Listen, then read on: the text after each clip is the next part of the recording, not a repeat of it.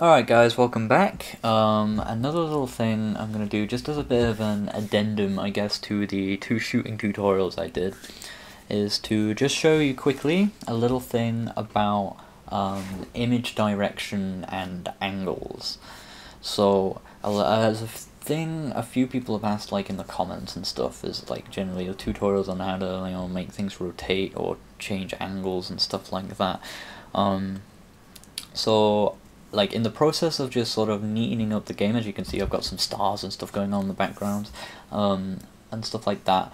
I figured I would make, if you remember from the last shooting tutorial, I made the bullets spread out, but obviously they're like straight line bullets, so they looked a bit weird when they were spreading out and like not changing the actual angle of the bullet.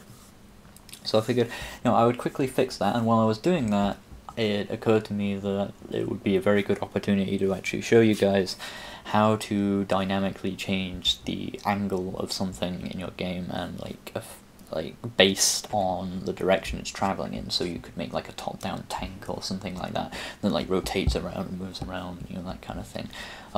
So basically, the thing you have to do in preparation for this, first of all, if you want to make something change angle based on the direction it's going, is to edit your sprite. As you might remember, our sprite was originally like a tall rectangle. You need to make it, because of how I explained how direction works, you need to make it facing to the right. Whatever your sprite is, if it's a tank, spaceship, or whatever, you want to draw it initially facing to the right. This is because direction 0 is to the right, and direction 90 is up, direction 180 is left, so on and so forth, 360 degrees of rotation. So like you want to draw it initially facing the right, because that's what your direction is by default. So I've changed the bullet here to be a thin rectangle, like as opposed to a tall rectangle, so that it can be considered to be facing to the right, and set its origin to be still at the back of the bullet. So at I think the origin is something like, I don't know why it's minus 200%, that's a 0, 0 and 1, so yeah, it's dead in the middle, all the way to the left.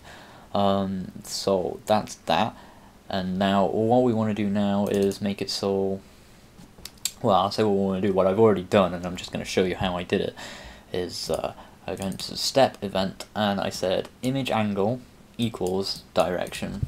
Simple as that.